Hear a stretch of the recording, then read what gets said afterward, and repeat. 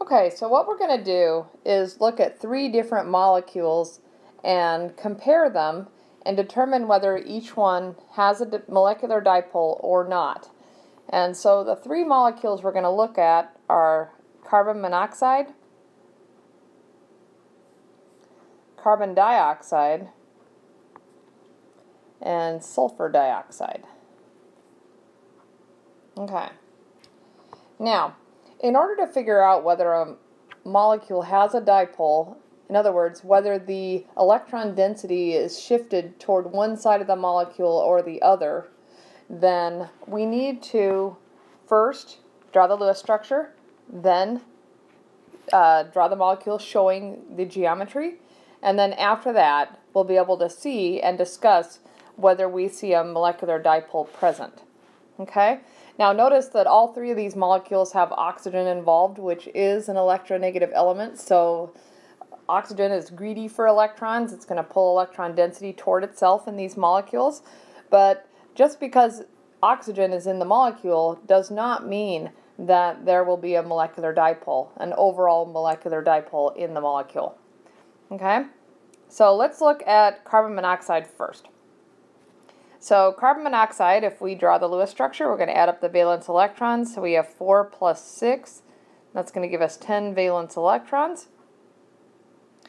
Let's go ahead and string this guy together. I'm going to bond carbon to oxygen. And we've used 2 electrons. Let's go ahead and distribute the rest of them. So 2, 4, 6, 8, 10. Okay, so now we have 10 electrons distributed, but, good grief. All right, so let's get that. So we have 10 electrons distributed, but carbon does not have an octet. So what do we need to do?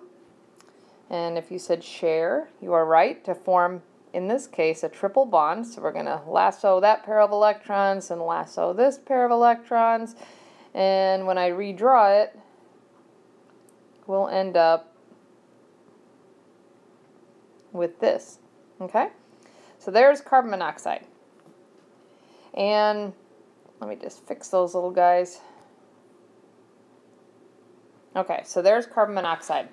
Now, this is a molecule that it's going to turn out has both a bond dipole, and we know that because the electronegativity difference between carbon and oxygen is a fairly decent amount.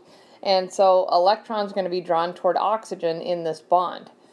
Now, because this is all there is to the molecule, this diatomic molecule, it also has a molecular dipole. So this is a case where it has both a bond dipole and a molecular dipole. So I'm going to go ahead and draw that dipole moment arrow on the molecule. And so think to yourself which way it should point. And if you said toward oxygen with the arrow and then the little partial plus or the plus side on carbon, then you'd be right. Okay? So carbon monoxide is a polar molecule, and it does have an overall molecular dipole. And incidentally, of course, it also has bond dipoles because it's just a carbon-oxygen bond. Okay, it's just a carbon bonded to an oxygen. Okay, so let's look at carbon dioxide now. All right, so now things are going to change just a little bit. So again, let's do the same thing. Let's add up the valence electrons. We have 4 for carbon, and then now 2 times 6. So we're going to end up with 16 valence electrons. Okay, carbon is the central atom. So I'm going to bond each oxygen to carbon. And I've used 4 electrons, so 2, 4, 6, 8, 10, 12, 14, 16. Okay. Now, we've used up all of our valence electrons, but carbon does not have an octet. So we need to make some of these electrons share. So I'm going to take that pair, I'm going to make them share, and this pair right here. And then when I redraw this molecule, then we're going to have oxygen with 2 lone pairs and a double bond to carbon And the same thing on the other side. Okay. All right, so that's carbon monoxide. Now think to yourself, what shape is that? All right, so yes, it's linear. Okay, and if it's linear, then the bond angles are 180 degrees, right? Okay, so we have 180 degree bond angles. Now, another question. Look at the bond dipoles. So that means look at each pair of atoms in the molecule. So carbon and oxygen on one side, carbon and oxygen on the other side, and think about which way the bond dipoles are pointing. And so, as we said earlier, oxygen is more electronegative than carbon, and so electron density in this bond will be drawn toward oxygen. And same thing goes on the other side. Electron density is drawn toward that oxygen. All right? So now this is a case where those bond dipoles actually cancel each other out. So they're pulling in equal and opposite directions. So the bond dipoles cancel.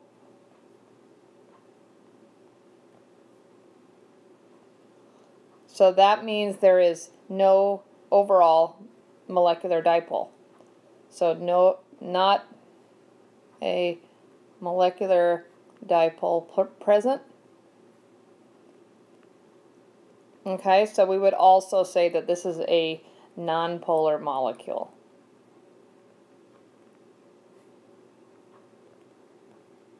Okay, so that's carbon monoxide. All right, so our last little friend here is sulfur dioxide. Okay, so we did carbon dioxide, carbon monoxide, and now we're going to talk about sulfur dioxide. And so, again, add up the valence electrons. We have 6 for sulfur, 2 times 6 for the oxygen, so we're going to end up with 18. Okay, so if I go ahead and draw the Lewis structure, I'm going to bond these oxygens just like I did for carbon dioxide. And let's go ahead and distribute the electrons. So we've used 2, 4, 6, 8, 10, 12, 14, 16. And we realize that, yes, we have 2 left, so we have to put them on the central atom. Alright, so again, this is the reason why it's so important to count up the valence electrons, because now we have seen that we actually have a lone pair on sulfur, and we didn't know that just looking at the molecule. So, last thing, I'm just going to go ahead and draw one of the resonance forms for this, so because sulfur needs its octet. So let's go ahead and rope that lone pair and redraw him, showing geometry this time.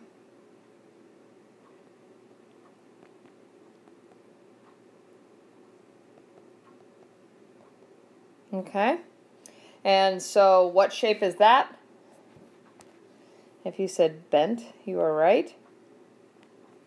All right, and again, I'm not going to talk, in an earlier video I talked about the resonance for this molecule, but we're just going to work off of this one of the structures.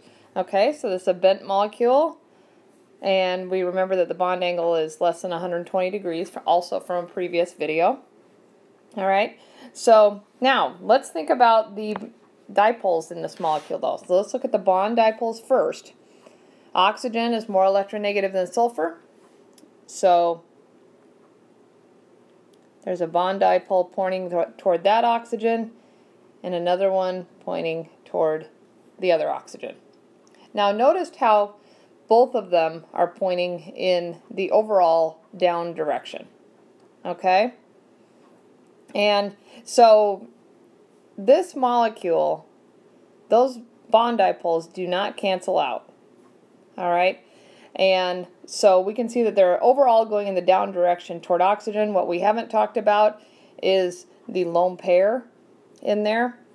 And so I'm not going to draw an overall molecular dipole arrow for this molecule, but this is a polar molecule. These bond dipoles between sulfur and oxygen do not cancel out. So let's go ahead and write down that this is a polar molecule it does have an overall molecular dipole.